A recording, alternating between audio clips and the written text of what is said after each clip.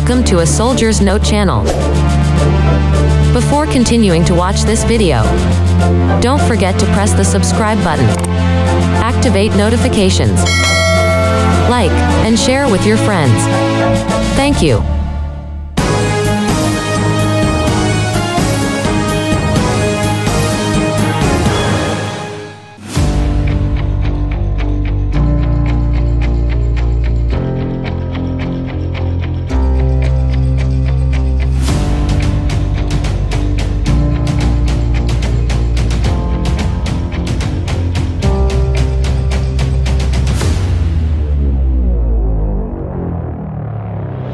The Ultra Heavy-Lift Amphibious Connector (UHAC) begins to rotate on the beach, July 9th, at Marine Corps Training Area Bellows on Oahu, Hawaii during a Marine Corps Advanced Warfighting Experiment.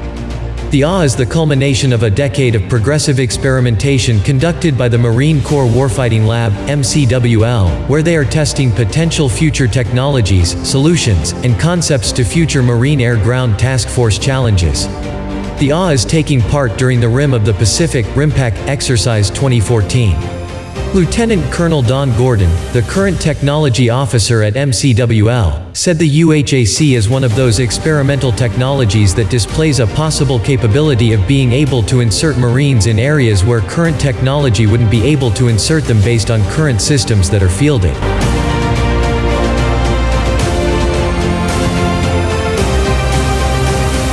The UHAC prototype is a ship-to-shore connector and is half the size of the intended machine. Currently, the UHAC travels at 4 knots using a track system with flotation-like pads that propel itself through different terrain.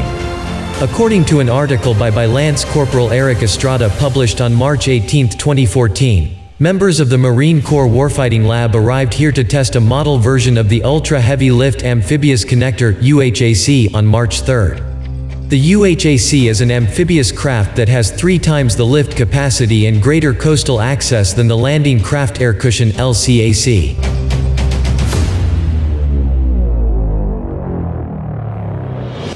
When U.S. Marines assaulted Pacific Island strongholds during the last years of World War II, they relied on amphibious tractors capable of swimming with their tank treads.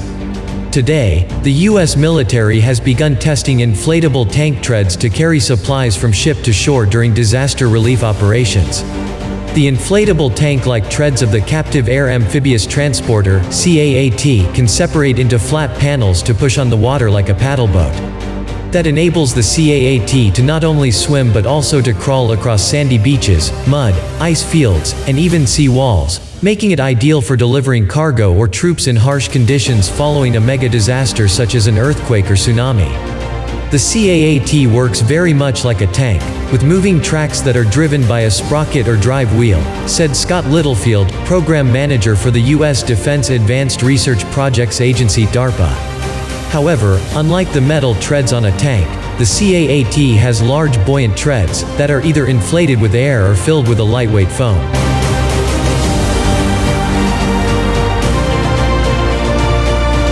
DARPA teamed up with the Office of Naval Research to make the CAAT as part of a project to aid disaster relief operations.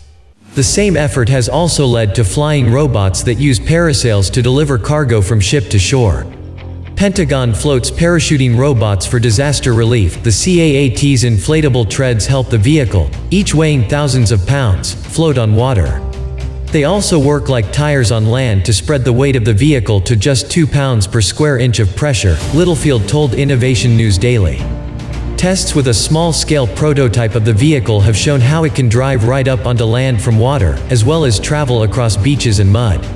The CAAT has also successfully climbed over a 1-foot wall to go from water to the deck of a barge.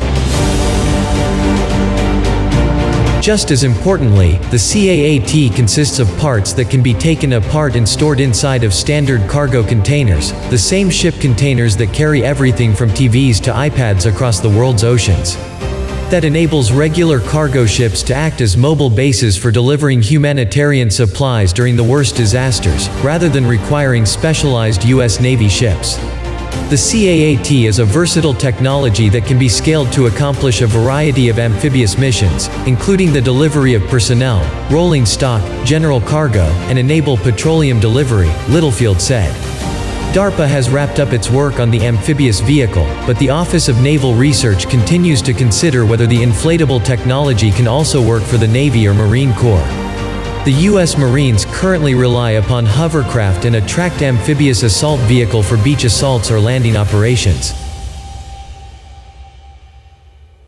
A groundbreaking tank has been developed by DARPA to walk on water, bringing urgently required food, water, and medical relief to the victims of natural and man-made disasters.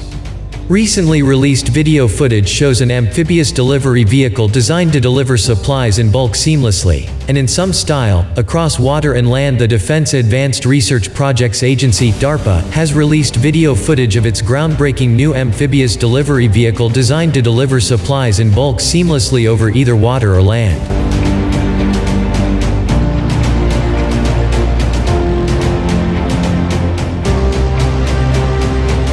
The 1/5 scale demonstrator of the Captive Air Amphibious Transporter (CAAT) can carry standard ship containers across even debris-strewn surfaces and waterways using tank-lined treads with elongated rectangular segments.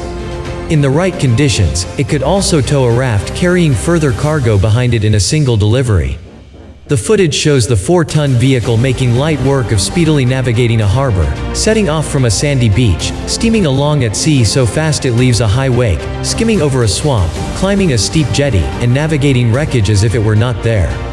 Following natural disasters such as earthquakes and tsunamis, dockside infrastructure is often destroyed, waterways become dangerously clogged with the flotsam, and the sea level can be dramatically affected, so normal shipping methods cannot be used.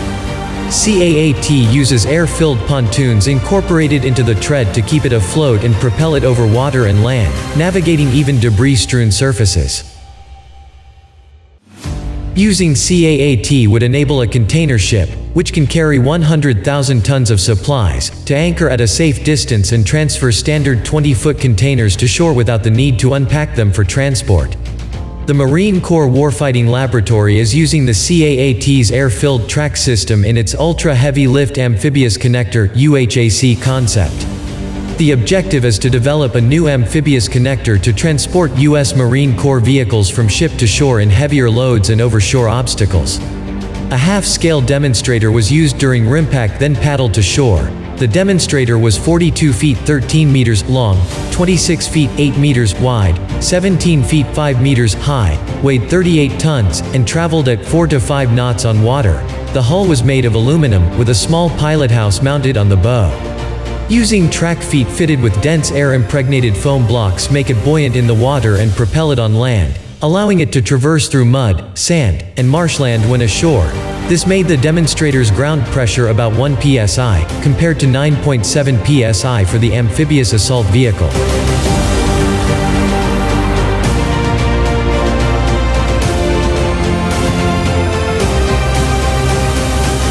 Compared to the LCAC, the UHAC is planned to have a heavier payload of 150 tons standard to 190 tons overload compared to 65 tons, a longer range of 200 nanometers 230 miles, 370 kilometers compared to 86 nmi 99 miles, 159 kilometers has the advantage of using its tracks to move inland from the beach and over 10 feet 3.0 meters sea walls, and is estimated to cost less than half as much to build and maintain per unit.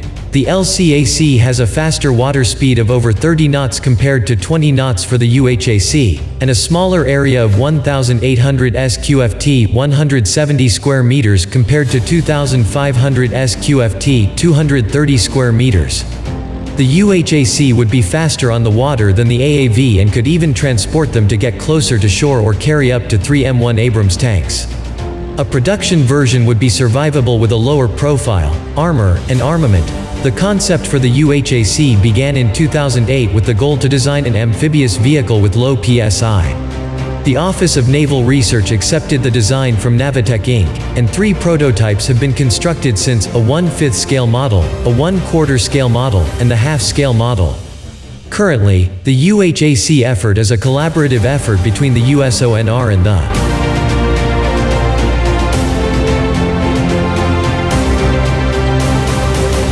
As Isaac soaks the Gulf Coast, emergency responders aren't just thinking about how to deal with the storm itself, but also its aftermath. As has been seen time and time again, infrastructure damage and persistent flooding often cause more problems than the initial hit of a severe weather event. To address this issue, the Defense Advanced Research Projects Agency (DARPA) has developed several experimental technologies to help with disaster relief efforts. Along with parafoil-style unmanned aerial delivery vehicles, motion-stabilized cranes and self-powered core support modules that fit into standard shipping containers, the agency has built a prototype for a cargo delivery vehicle that can literally walk, or ride, on water.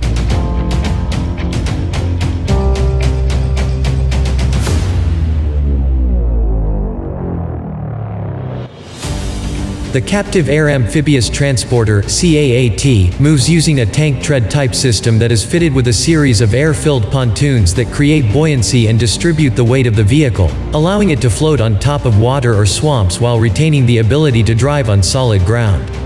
The existing CAAT demonstration vehicle is just 1/5 scale, and DARPA has no plans to produce a full-size model, citing cost constraints. However, the technology behind it is available to military and commercial outlets interested in developing it further.